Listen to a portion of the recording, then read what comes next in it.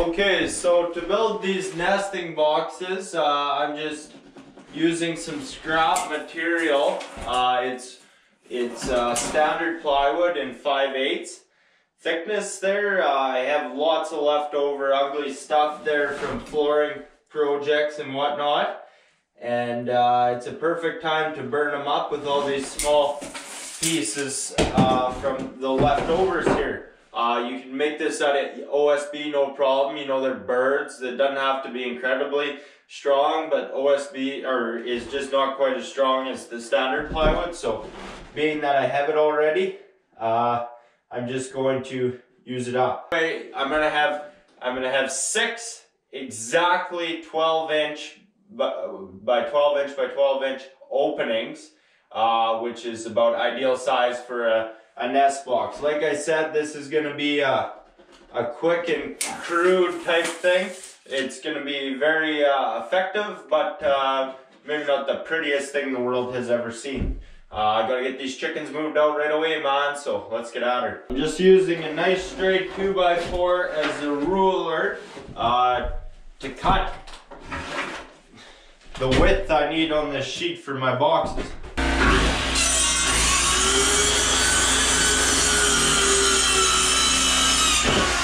Okay, so I'm just starting here. I've cut 7 12x12 pieces here, and I'm just going to start off by nailing them to the ends of the back piece. I'm just using 2-inch framing nails, nothing fancy. You know, these are birds. They're not going to put a whole bunch of weight down on this. Now this is the top section I'm just putting in here. Just getting lined up here now. So we'll get this one nailed in here too.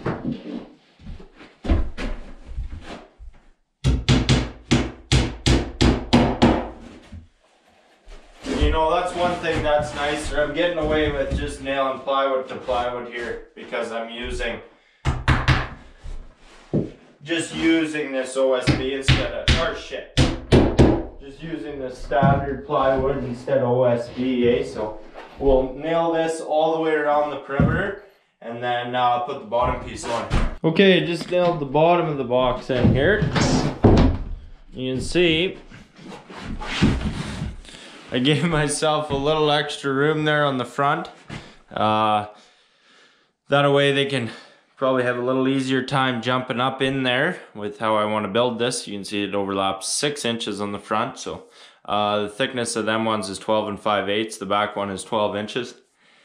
And this one is 18 5/8. So I'm not entirely sure where I'm going to put this. Yeah, I think right in this corner, which will be good. So now we're going to put in these little boxes every 12 inches. So we'll have to measure that out. And I've designed this. This is 76 3/8 inches long. So I can fit 6 12-inch openings in terms of like width here. And that also accounts for all the 5/8 pieces in between. So okay, so here's how things are looking. Apologies, the lighting in here isn't great. You can see what I do here.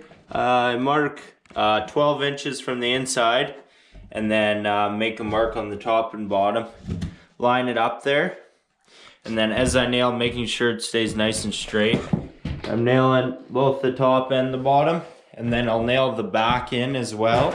And that way it'll hold very nice and straight. You know, I'm not getting too meticulous about this, you know, like just throwing it together pretty quick here. You have to be, you know, if it's not perfect, it's not perfect. It's still gonna look nice. So we'll get these last 2 put in here and hang her on the wall. Lift it up here. I've marked this for 3 foot off the ground. I thought would be good. And I put 2 nails at my 3 foot markings. I measured in 2 different spots, 3 foot high. And then I put the nails, just helps me hold it there while I get it secured. And I can see where my studs are here. So I'm just gonna get it tacked in there. Yeah, I think that's about perfect, you know. You know, it's a nice height. They like being a little bit away from things. when they're laying their eggs. If it's too low, it'll be too much hassle for them.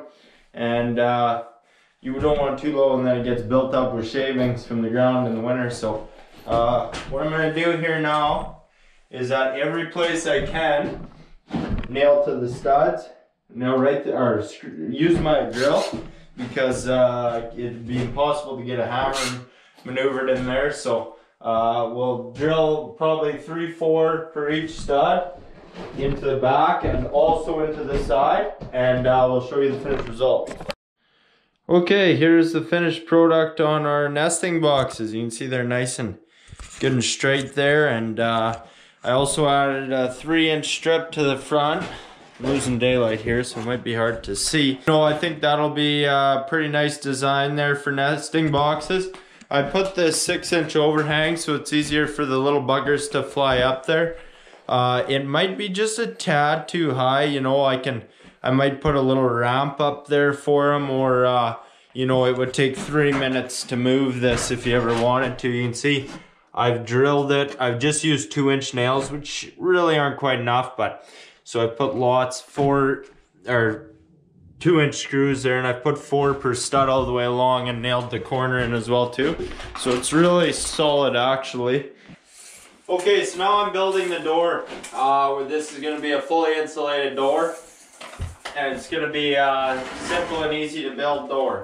So I'm building this door an 1/8 of an inch smaller, both width and height, than the opening that I have, and I'm going to cut 45-degree angles into both the top and side pieces for this door frame, and it'll make it a little easier for me to nail them together there. So we'll get that situated and then start insulating this door. Okay, so here's my door frame. You can see I've got my 45s on each side.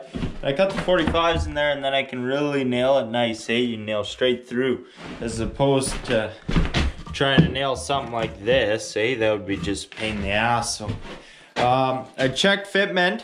Giving an 1/8 of an inch is pretty tight. I would almost consider going to 1/4 of an inch in terms of width, but if I have to push on this door a little bit to get it closed, whatever, I don't want to have drafts in the coop. I'm gonna show you something here. I'm not putting a jamb on this door because I don't want to, and because I don't have to. Really, like, it's a chicken coop and it's perfectly level.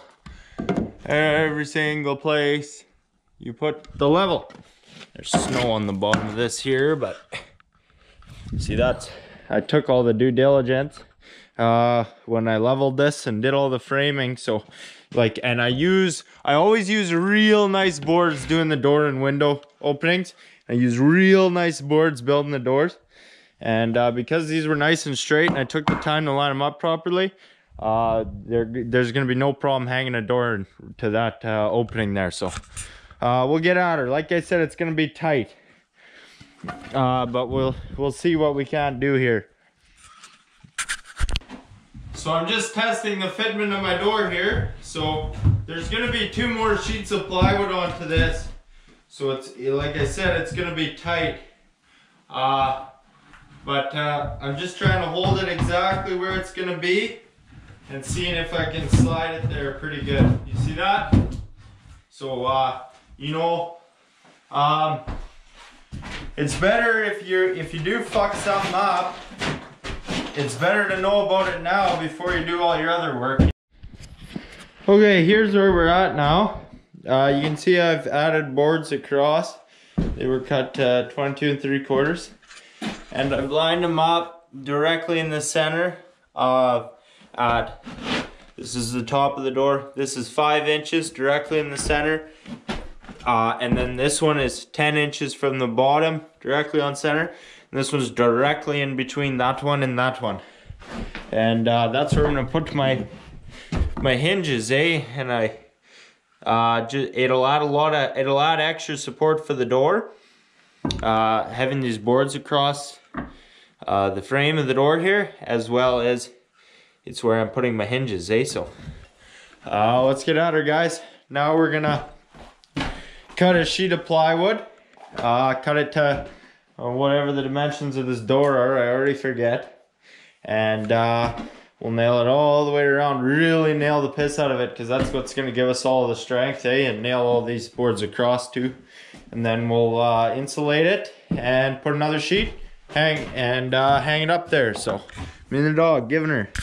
Okay, here's where we're at. You can see I got that sheet on the other side, and I really peppered it in there. Sure it's good and secure. And now we're gonna cut pieces of styrofoam insulation to put in here.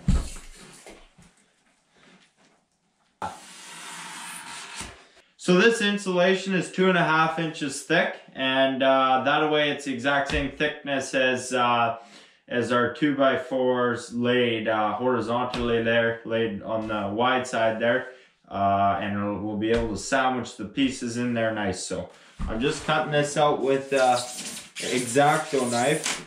I don't actually know how good this is gonna go, but should be able to get her figured here. There's definitely got to be a better way to cut that. I've never really worked with this stuff before actually, but see, I got it sandwiched right in there. It's nice and flush. And I'm cutting these pieces pretty damn snug. See, I could maybe be a little better there, but it's pretty tight. So we'll keep cutting the big pieces here. You can see this is what the styrofoam insulation looks like. It's actually not all that cheap. 50 bucks this sheet here.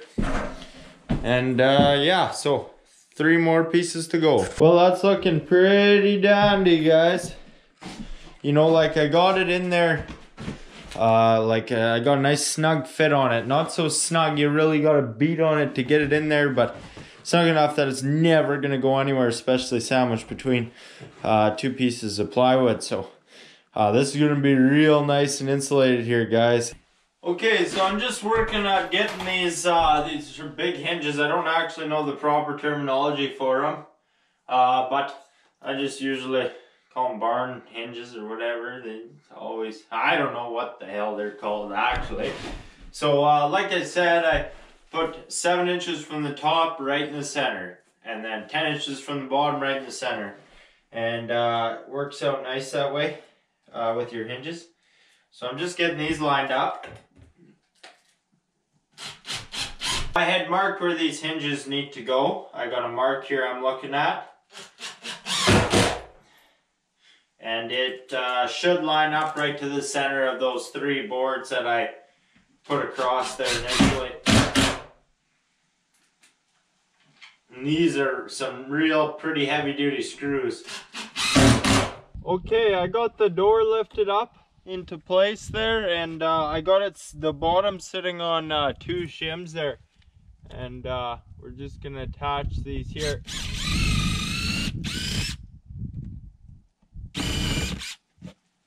And you can see I've done a great job of buggering up my bottom hinge, so I'll have to pick up another one there. I really dropped the door there pretty good, and yeah, she's a write-off, no doubt. So we'll get some of these big old screws put in through here. Okay, now the door's not swinging half too bad. I'm gonna put a nice little handle on it here. I'm not sure where, just wherever I figure is comfortable, I guess. Just bolted in, nothing fancy. Like all these little hinges and door handles are all under $5, eh? They're nothing fancy at all. There, that's pretty dandy, guys. Locking mechanism here to put on my door. And you know, this is to keep stuff like bears out, eh? Like, put a lock on there, because they can figure out simple mechanisms pretty quick, them big bears, you know. So I'm just gonna put this on top of the door, whichever order you figure. Like, you can put it like this, or you can put it like this. I don't know, whichever. I think I'm just gonna put it like this though. But to to each their own, I guess. Yeah, that I think that's where it sits real nice there. So we'll get that bolted in here too.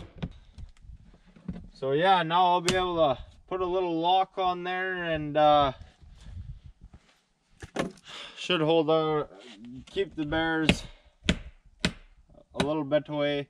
Anyway, you can see here, this door is swinging about as good as you expect for a door swinging on 2 hinges. With the bottom, the bottom's pretty loose, and this is a heavy door, so it needs all the support. And I got some, like, I didn't do quite a perfect job cutting this stuff here on the inside piece. And there's a couple spots that's catching a bit right now, but it's tight, eh? See, I have to kick in the bottom. It's not quite going. So I'll have to get that other hinge there, as well as do a little sanding here just on the plywood to get that door to sit just a little bit better, because right now it's just a little bit fucked.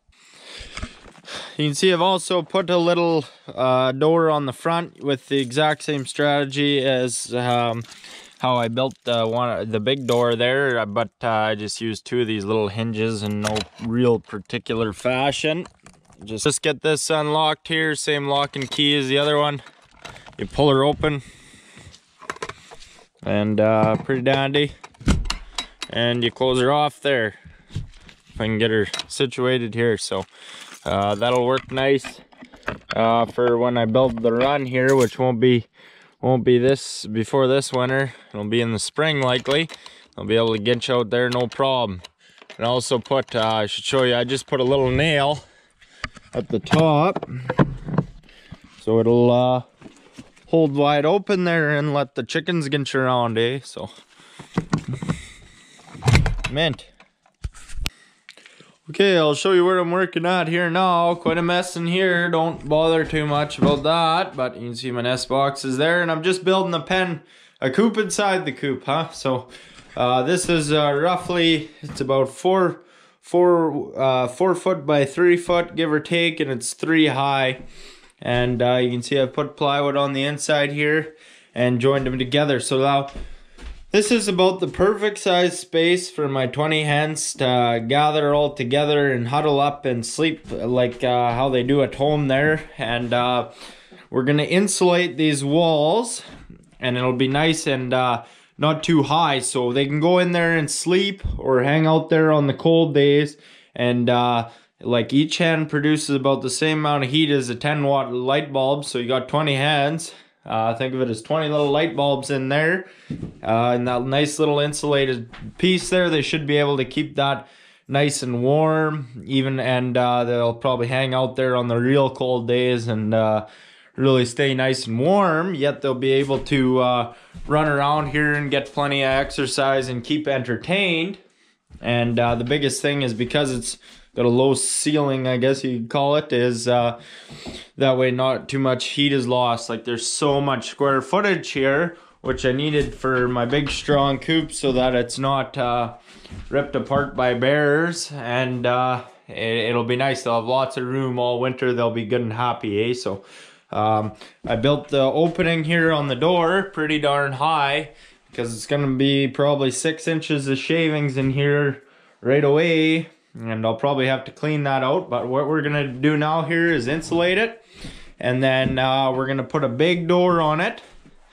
So you pull it, open it up, it's probably gonna swing this way and rest on the nest boxes there, and then I'll just jump the fence, and then I can clean it out or whatever.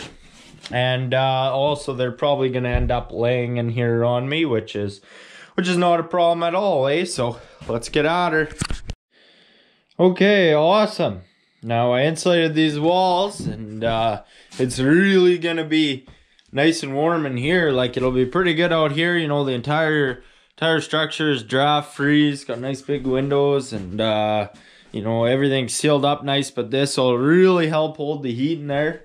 And like, this little project is really not costing me any money. They're just little bits and pieces of framing and sheathing and insulation, and it's just kind of my prototype here for keeping birds without heat. So we'll have to see how she goes.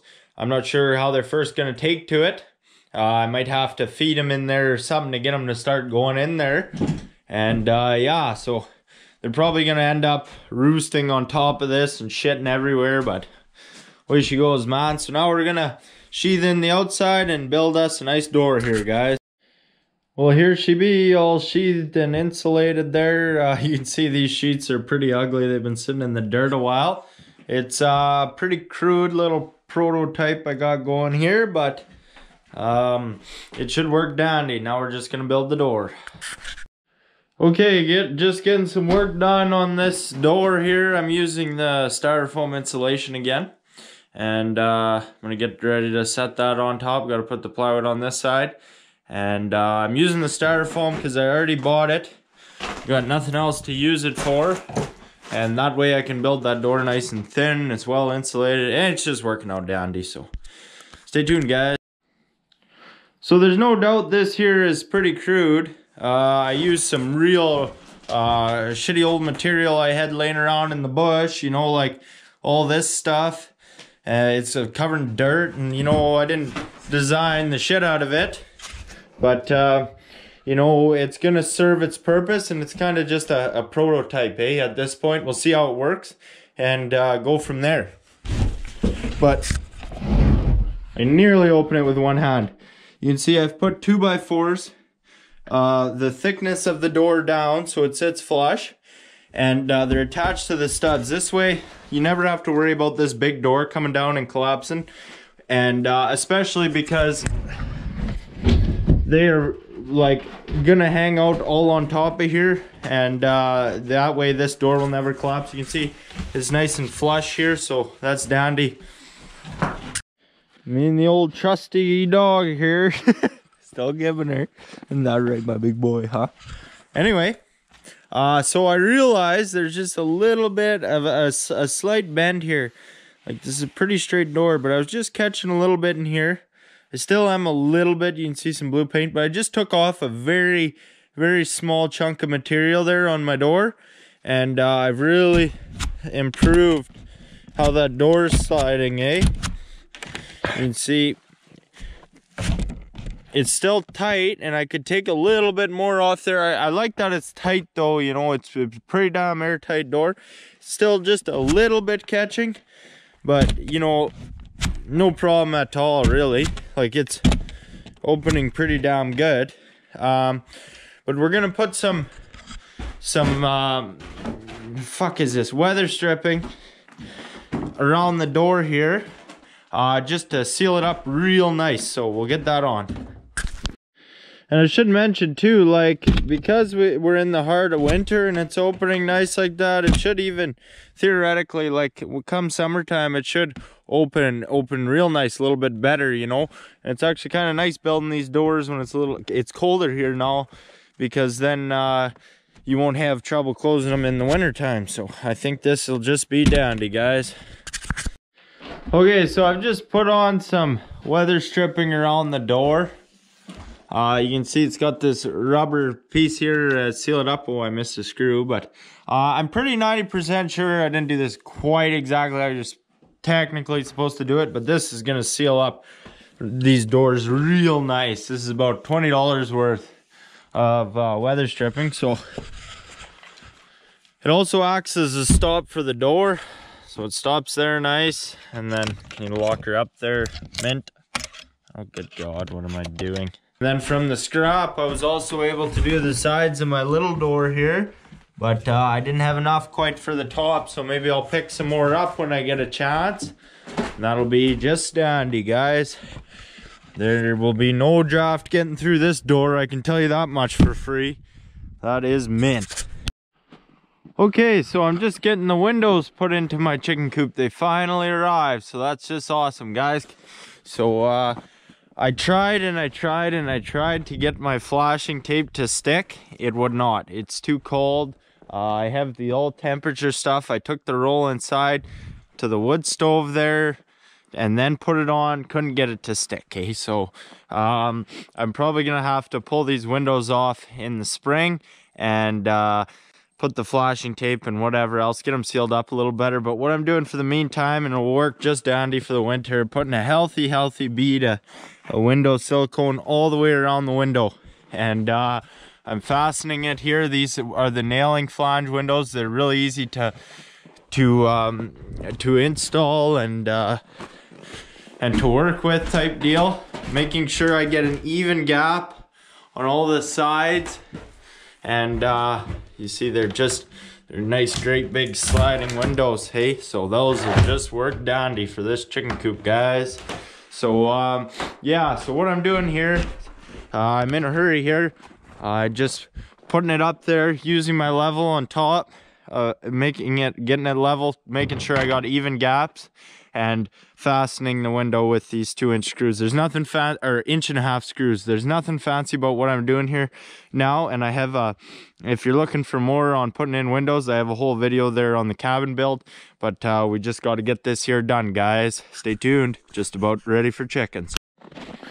Okay, now I'm just using some window and door expanding spray foam there, and sealing up the crack on the windows. This here stuff is incredibly messy to deal with, but it's not a problem, and you don't have to worry about it, because once it's dry you can just cut it, or all this stuff will just snap right off, no problem.